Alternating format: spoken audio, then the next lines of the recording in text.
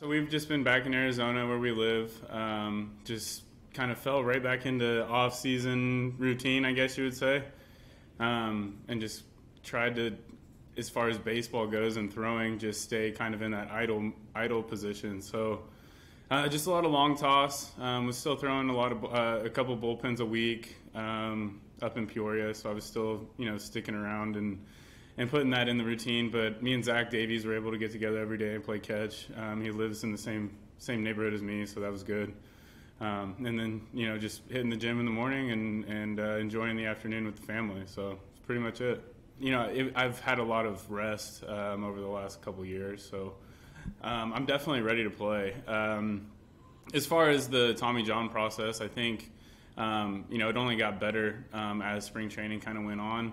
I was recovering really well. I wasn't having any issues or anything like that. And I think being able to just continue to throw and not really stress it over these last couple months, might have helped it. I've talked to some guys that say, that first year back, they kind of ride this roller coaster of, feeling good for a little while and then maybe getting some tendonitis or something, flaring up and then having to deal with it. So I'm getting close to the 2-year mark. That's kind of where they say everything kind of just takes off and you don't have to really worry about it anymore. So maybe this is a blessing in disguise, but I feel great. I feel healthy.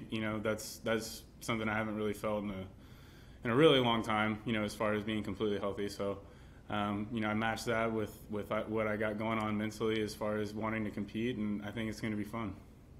I've only really known the American League, so I've been thrown to the DH my whole career. So I don't think it really changes for me. As far as us as a group, I think there's something different about when you finish your inning and you get to come in the dugout and not worry about when your spot's coming up in the lineup. You can just kind of space out and kind of focus on what you want to do next inning pitching wise. I think obviously there's another side of the ball that you have to worry about in the National League whenever there isn't a DH. So I think for some of these guys who haven't experienced that, I think that'll be different for them to be able to kind of really have that moment in between innings where they can evaluate what they want to do next inning instead of worrying about getting a bunt down or, I'm up fourth. I got to pay attention to make sure that I don't come up this inning, or if I do, I got to be ready. So it's like, I don't know. I think some of these other guys are going to experience, a little bit less stress as far as in-game stuff.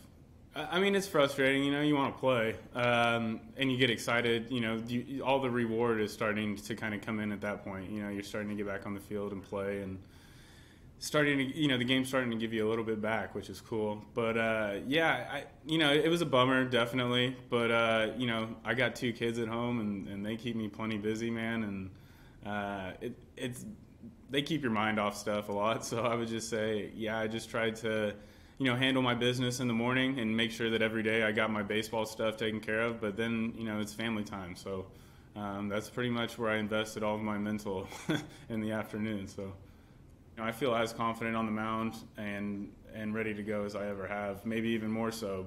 I'm getting older now, and I've watched a lot of baseball, and I've learned from failures, over the years too, and I've had some time off to really think about things and how I want to apply them when I get back. And so I just think that I'm going to be a more well-rounded pitcher this time around, and I think that the better years of my career are kind of ahead of me.